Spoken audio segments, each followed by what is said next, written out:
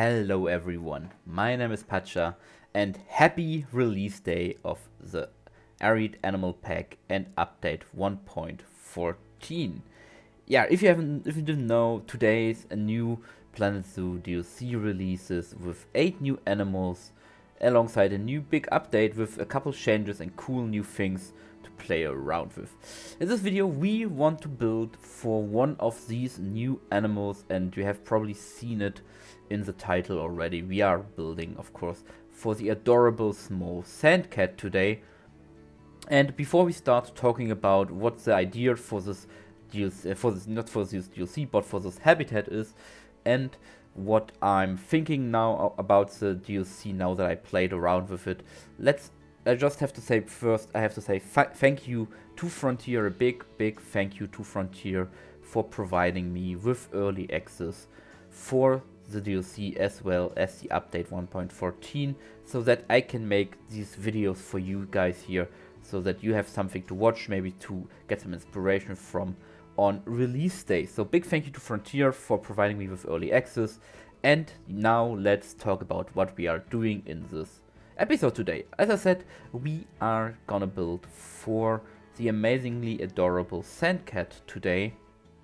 And my idea for the sand cat was, which you probably also saw a little bit in the intro cinematic already, was to have it like here in this backyard, courtyard-esque style of an habitat, where it's between the buildings, the houses and everything, living in this abandoned old courtyard. It's kind of like cats living in the streets of a bustling city, kind of like that, because the sand cat looks a lot like a regular house cat or something like that, or like a wild cat.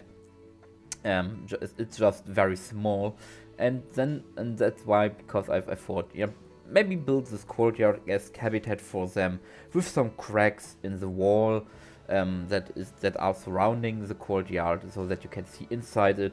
Maybe one of the spots that you see already here is a door frame leading into the courtyard that acts as a viewing window for this habitat. And this is how this idea came to be. You will later see I also add stuff like a well, like some leftover ceramic vases and such things, so to really give this backyard, courtyard, streets feeling for this habitat. And I have to say, it turned out really cool in the end. But yeah, this is not all. As you already saw, this intro cinematic was also a little bit different from the usual kind of intro cinematic, where the camera is just panning or going from one side to the other or forth and back.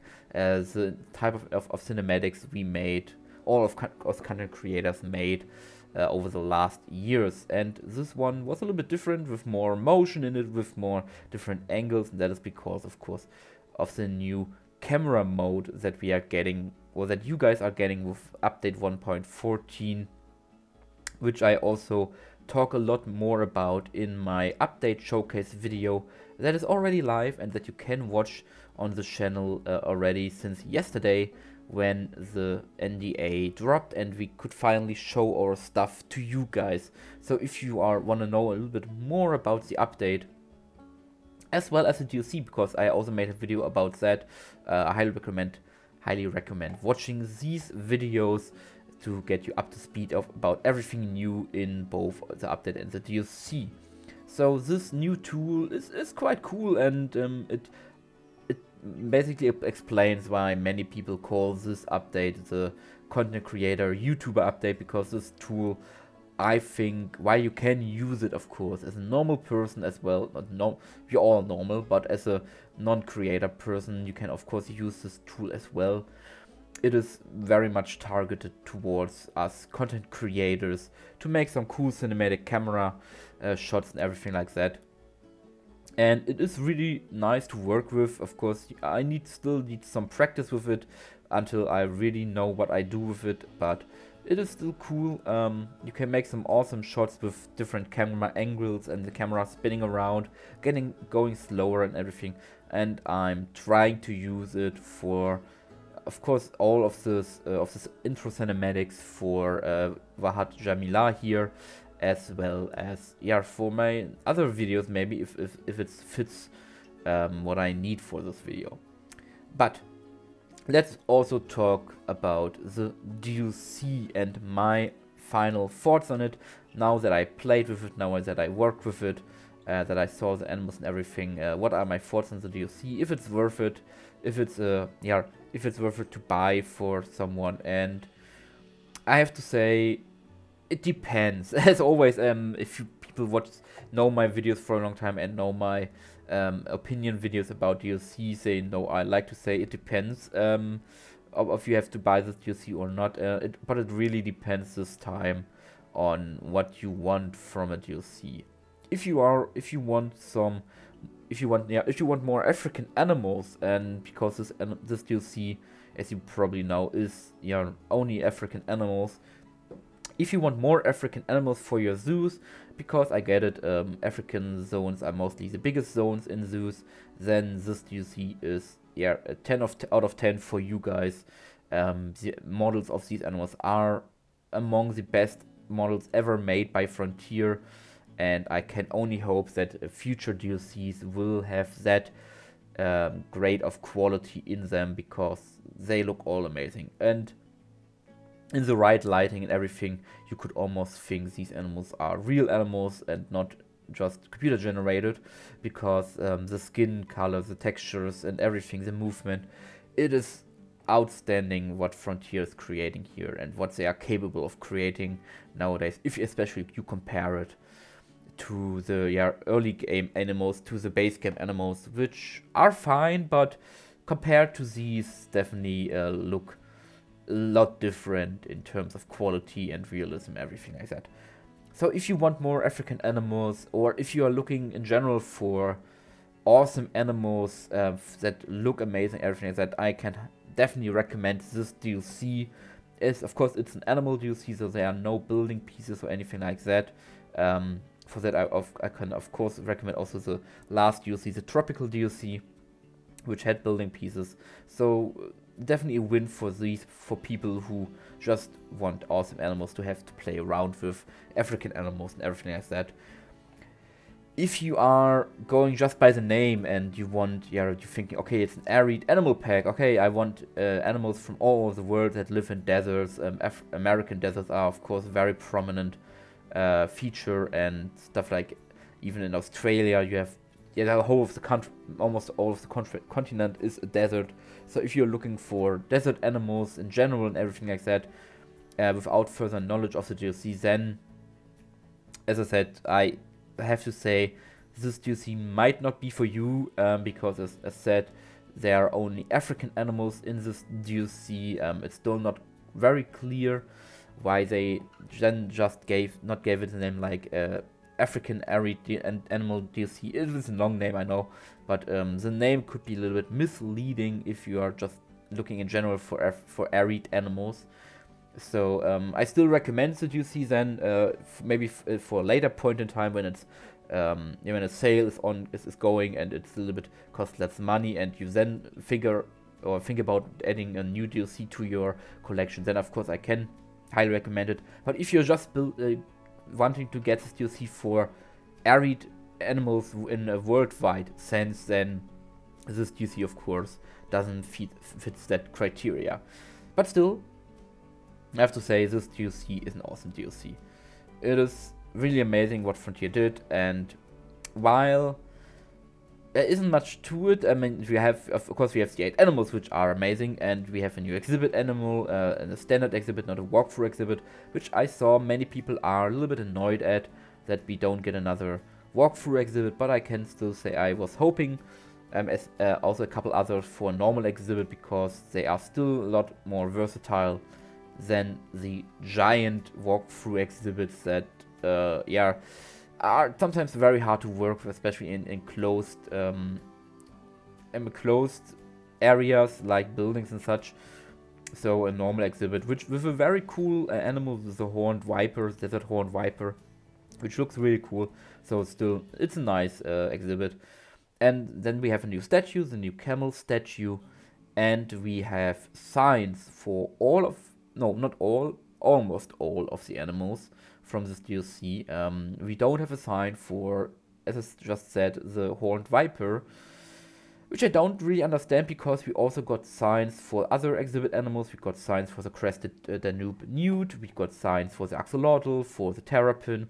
So I don't really know why we don't get a sign for the Horned Viper. But as I also said in my DLC overview video, it could be that my version doesn't have it in it, and the release version that you guys can buy will have the sign in it. I don't know it yet, but so far from what I saw, there is no sign for the Viper. But we have two signs for the Dama Gazelle in a running motion, and two different animations, or two different ways of motion, which is really cool to make some awesome murals with it. But still, yeah, the signs are awesome. There are no new plans in the DLC, and our only new plans are coming with the DLC, not the DLC, with update 1.14. And talking about update 1.14, of course, it is on the smaller side, as most of the last DLCs we had are, because as the common theory goes, we are getting to an end of the life cycle of Planet Zoo, and so the updates are a bit on the smaller side now. We get the awesome new FlexiColor stuff option, so we can finally change the color of the clothing of our staff members, which is really cool, and something many people of us hope for a long time.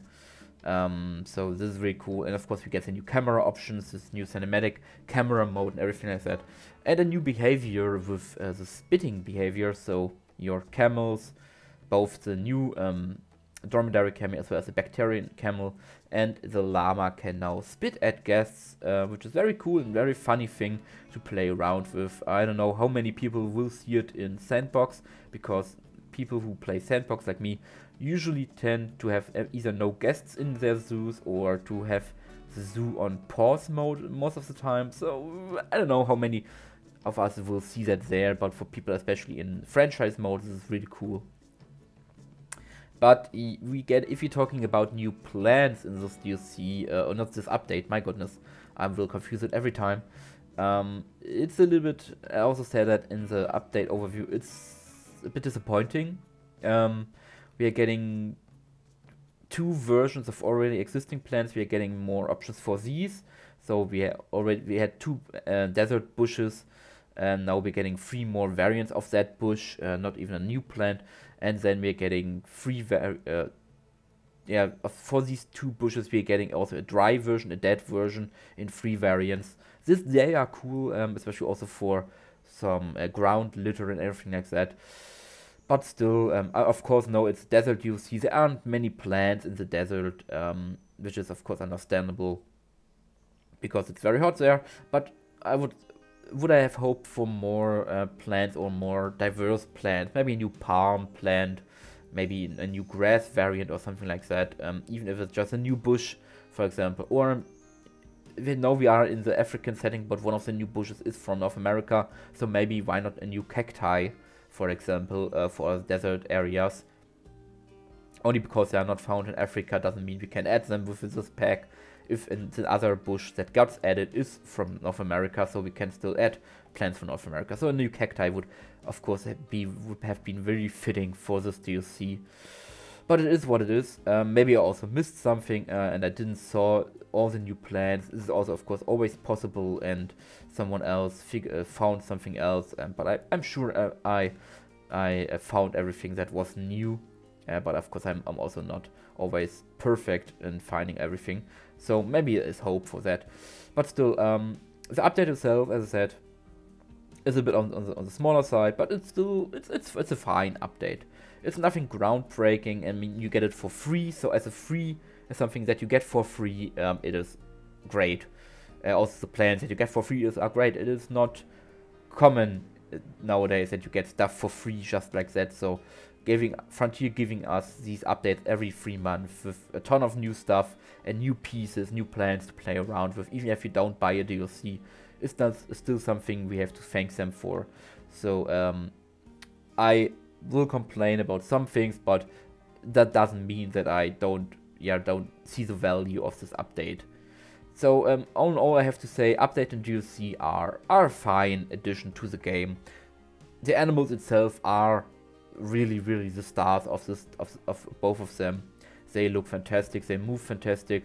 The choices with the porcupine, the black rhino, the Domeric camel, which all animals we wished for a very long time, are amazing. Of course, we would have wished for other animals, but I also talked about that in the first episode of this new zoo series. So if you want to have a more in-depth talk about what our thoughts were and what I would have wished for more in this DLC, I recommend watching that. But yeah, in the end, I have to say, really cool what we got here. And now getting back to this build here, you just saw me finishing these little cave systems over here, and I have to thank Lighter for the inspiration for these caves. I think he made a similar one for his meerkat habitat and also his meerkat blueprint, and I kind of took a little inspiration from that. And Lighter, my boy, you are an awesome creator. And if you haven't checked him out, I highly recommend. So he just crossed 2,000 subscribers. So yeah, give him all the love he deserves. And of course, inspiration from the Majesty himself is always a great inspiration. But yeah, we are now finishing up the habitat. So I will leave you to the rest of the speed build with some music, and then I see you in the real-time part at the end. And yeah, thank you for watching until now, and I hope you also watch the rest of the video. And yeah, thank you for being here. I see you in the end of the video.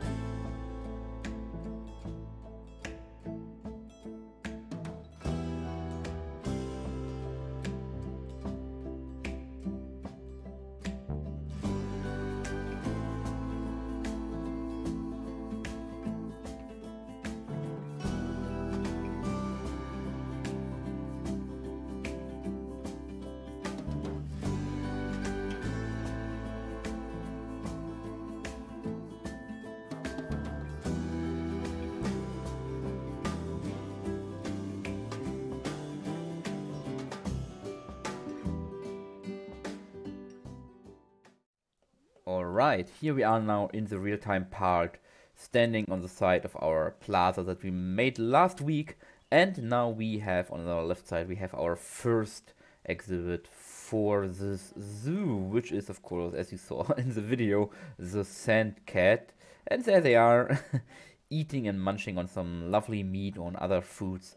And yeah, we have basically 3 different viewing options here for this exhibit. We have this one over here with this lovely sunshade overhead with this implied door frame here. Hello. Where you can get really close to the sand cats when they are eating. And then if you follow this small path here, hello, you get to the second viewing option over here with these lovely stairs, and then this little cave underneath, this little burrow underneath, which they can actually use. They can use all burrows and caves that I made. They can also go up here, and they can also go, yeah, under here into this little cave over here. So they can use all of them. The hitboxes for this animal are really, really good. And then over here we have this last viewing spot in this little courtyard in front of the house, where a keeper or from the staff just appeared out of the wall. There's the next one. That's because there's a path behind there, and I'm on the roof. As always in these episodes, I'm on the roof. Almost. So, now we go. But yeah, this little courtyard over here, with these lovely stores and these inverted, I don't know what's the specific term for it, just Goron uses it all the time, and I can't remember it at the moment, but yeah, it looks like the habit, or the stairs are going into the habitat and also are going inside the viewer's area over here, so maybe if you're a small kid, you can go up here and get a very close look towards the cat when they are sleeping over here, for example.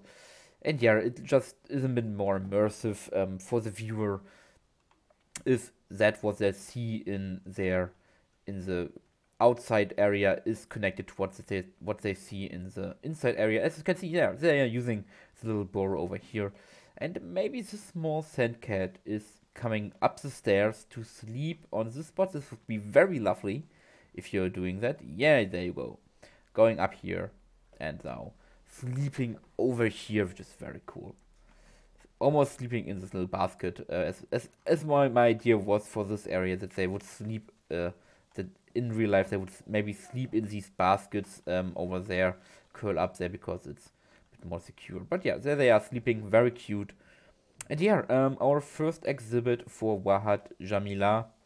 And next week, as a little spoiler already, or a little sneak peek, we will be building for the porcupine, for the African crested porcupine over here, alongside the banks of the oasis. We will building a lovely habitat for them, and then we will see how we go from there for the rest of the zoo, and if we are managing to get all around this oasis during our playthrough. We will see what I have to see and to plan everything.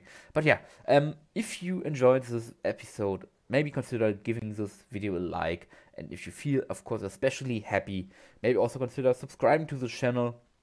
We are getting close to 1000 subscribers every day, closer and closer, and you could be a part of the team and part of the people who supported me in reaching that goal. So you would make me very happy if you maybe consider subscribing.